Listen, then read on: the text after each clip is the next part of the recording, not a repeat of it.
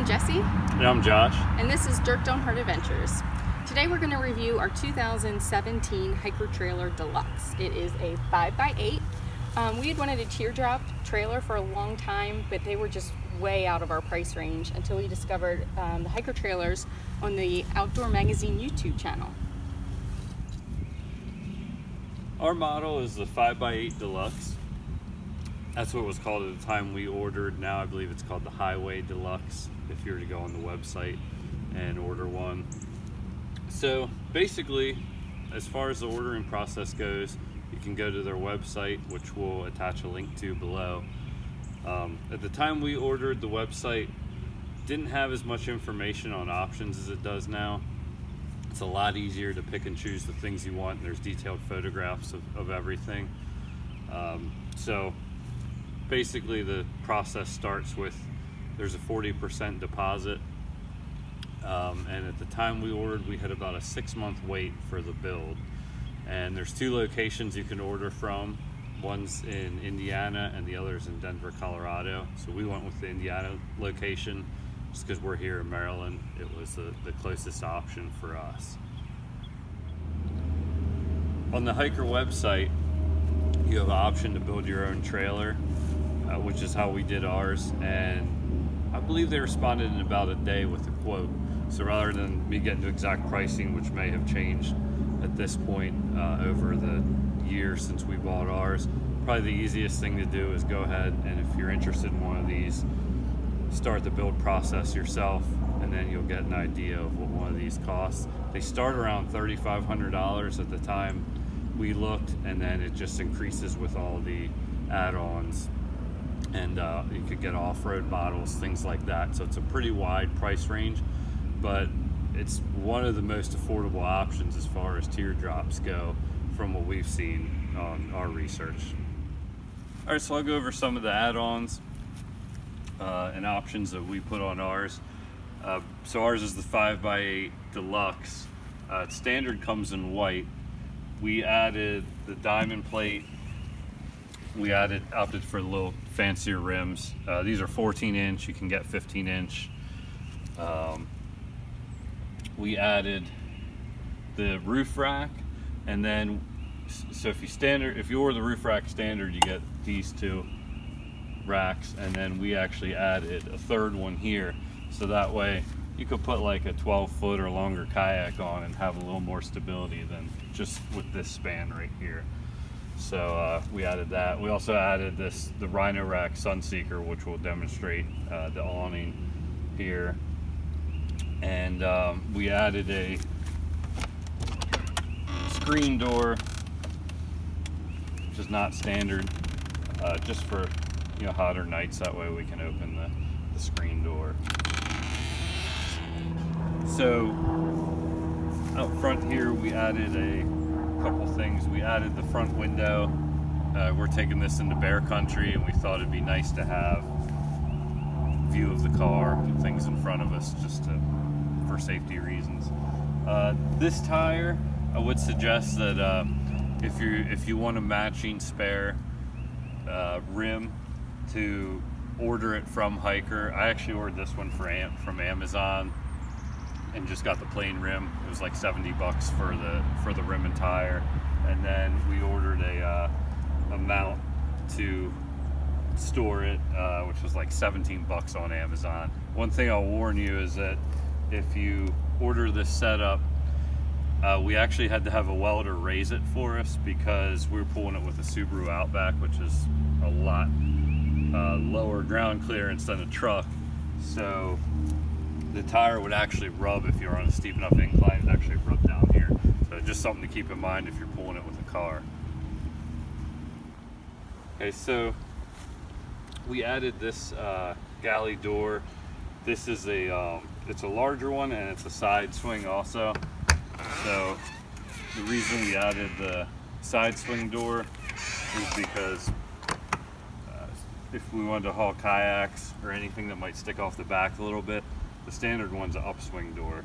So we didn't want the upswing door to always be bumping into the kayaks and not be able to get in the galley easily. And we also added this 2-inch receiver. so we could put in a bike rack or anything, or just a standard rack to hold coolers. So that was an add-on. And these jacks were an upgrade, I believe, from the standard ones. That might have changed. And these are just super easy to use. You can just level it right out that way, and then they return right back in where they came from. So you can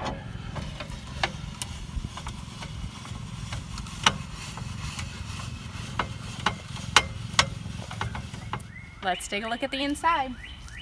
The hiker trailer does not come with a mattress, so we ordered one off of Amazon. This is a Milliard 6-inch memory foam tri-fold mattress. It does fold into a sofa. When we first put it in, it fit a little snug, and we were just a little concerned it was pushing a bit much on the screen door. We didn't want to damage it. And also, it was kind of difficult to fold it into a sofa when it was so snug. So we actually trimmed an inch off of this, and it's much easier to use now. And here, come on in, take a look.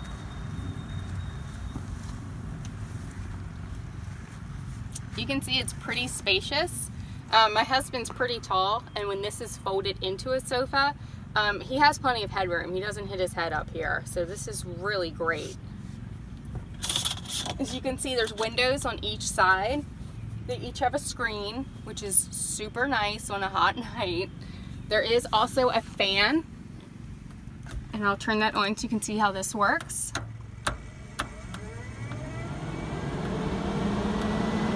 You do have to have the skylight open when you operate the fan, which is as simple as turning this crank.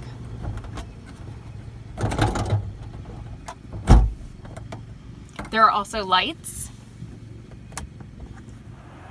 So there is a pass-through to the galley in the back. When you order your hiker trailer, you can let them know if you want it in the center, on the left or right hand side. We opted for the center. That way, if one of us needed to get back here, we didn't have to climb over the other. And this is super convenient. There's some cubby spaces above. That way you can reach anything. You can store anything up here. And then below, it also goes through to the galley. You can have this sectioned off if you like. We opted not to do that. In case we needed something down here, we can still reach it.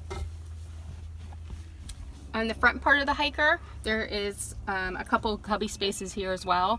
There's also a 12-volt adapter here, and then you have two plug-ins here, which is fantastic for charging your iPhone or iPad. This is also a voltage meter to let you know how much juice you have left. We actually run off of solar power, but you can plug this in as well. So some of the things that we added ourselves are these 3M hooks. And I ordered this is an iPad holder off of Amazon. I also use the 3M hooks for our curtains. They hold our curtain rods, and these are actually pillow shams that I just had lying around the house that seem to work perfectly. I'll attach all the links of where we purchased all of these things below. One last thing, I made this beautiful adventure sign myself from an old atlas, and Josh just loves it because it's super in the way of this. So we're constantly shutting it in. It's adorable, but it's probably gonna come down. I'm gonna show you the galley. I know Josh kind of gave you a sneak peek. I'm gonna show you how I organized everything. I ordered some bins. They're collapsible cube bins. And then I kind of organized everything, and of course made these lovely labels. So this is all of our kitchen supply, this is basic camping supply, and these are our towels back here. This I use actually by the front door to keep our shoes in at night, because there's really no place to put your shoes, and I don't want them sitting on our clean mattress. So we kind of sit down, take our shoes off, put them in the bin, put them under the hiker trailer. It's not going to get wet, this bin seals shut. This is where I keep our stove. We have a little table we set up. This is for washing our dishes, and my favorite, our trash can, made by me. So another add-on that we did were the side tables for the hiker trailer. We did two, one for each side. I store them up here on the top shelf of the galley. and Josh is going to show you how you install them. So this is probably one of the only, I won't call it a negative, but so basically these tables slide into these brackets right here. It's pretty easy to scratch the side of your trailer because these are pretty sharp metal ends. So the people at Hiker make you very aware that to be careful when you install these, but basically they just slide right into this bracket.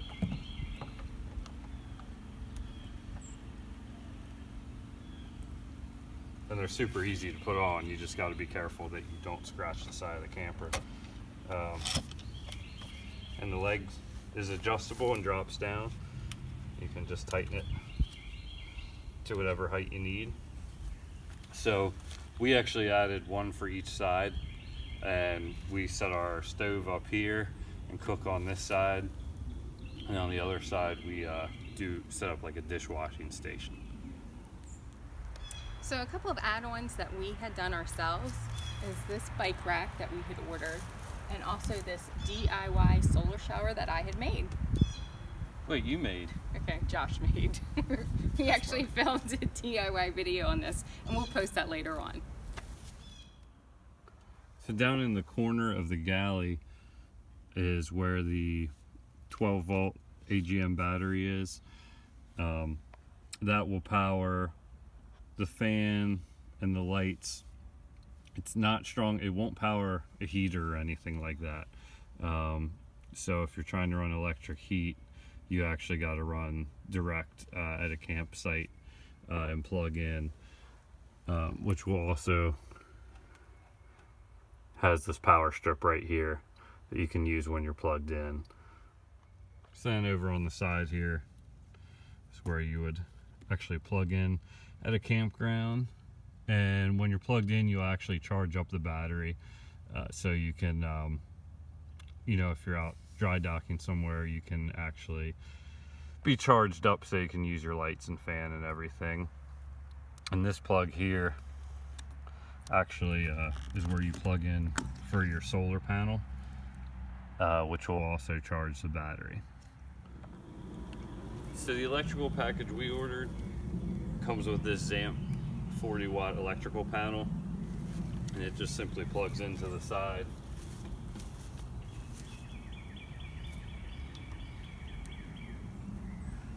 Right here, and then there's an indicator on the back of the panel that tells you whether it's charging or not.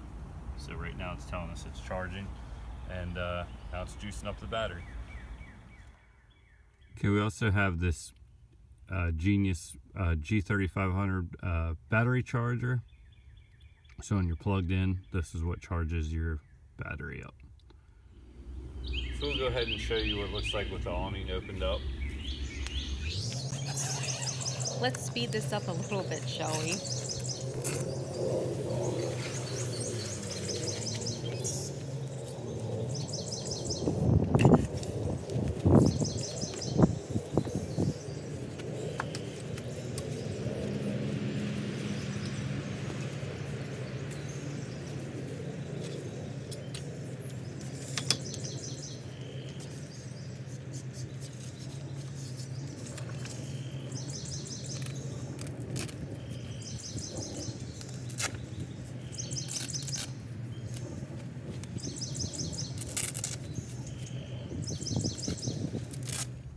As you can see, it goes up really easily with two people, and it's fairly easy to put up yourself if you have to.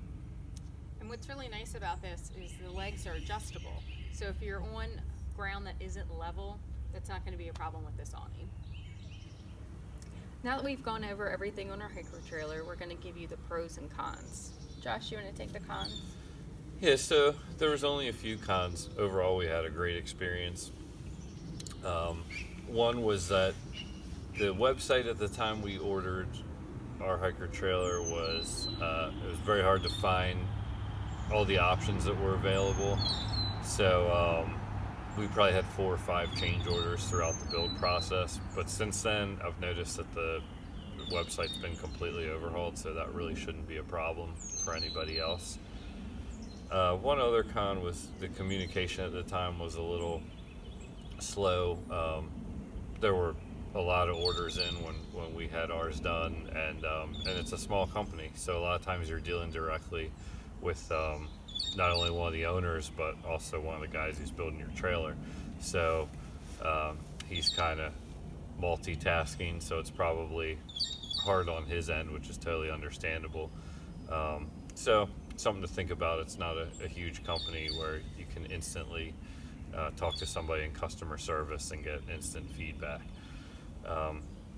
One other issue we had was the front window leaked on our way home from actually purchasing the trailer. So when we got home, we had to we sent an email to Wes from Hiker Trailer, and he sent us a window out probably within 3 or 4 days. Now I had to actually change the window out myself.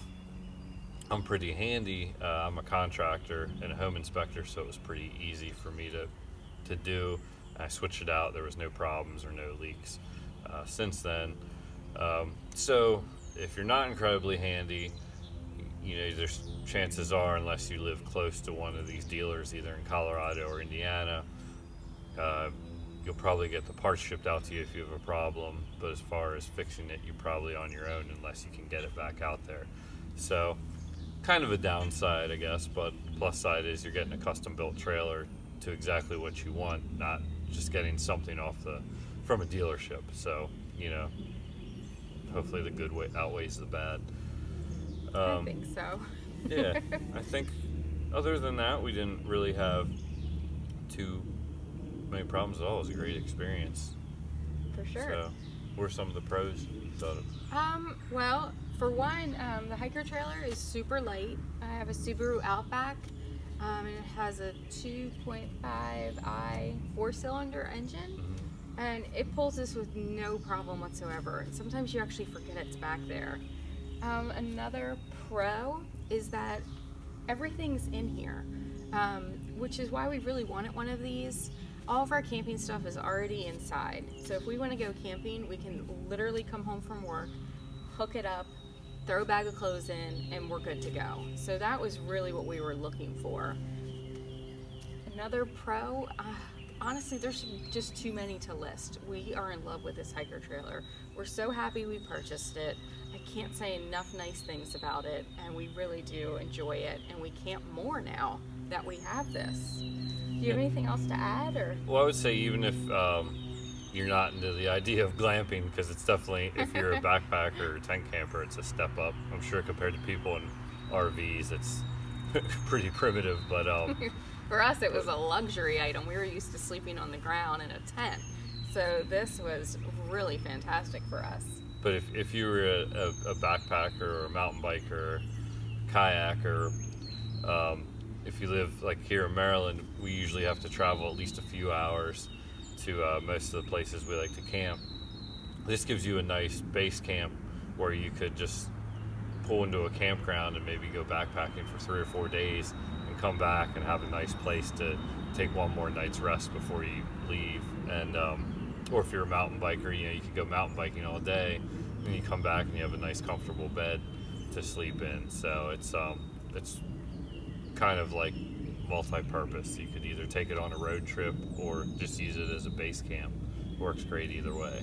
Oh, and another pro is that when we did pick up our Hiker trailer, Wes is fantastic. I mean, he went over everything. He showed us what every switch or drawer, I mean, he just went over everything with us. We were not leaving there unless we knew how to operate every single thing on this vehicle. I mean, he even hooked it up for us. The lights, he showed us how to operate. The hitch, I mean, the solar panel, you name it, he showed us how to do it.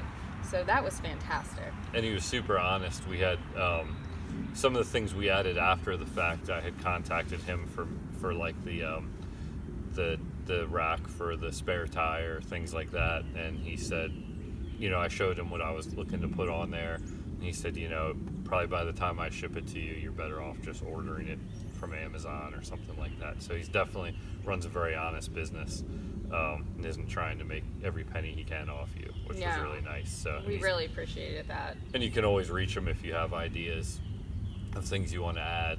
you can always shoot an email, and then he can give you some idea of how to go about it, or if he has parts in stock to help you out. So yes, it's really nice.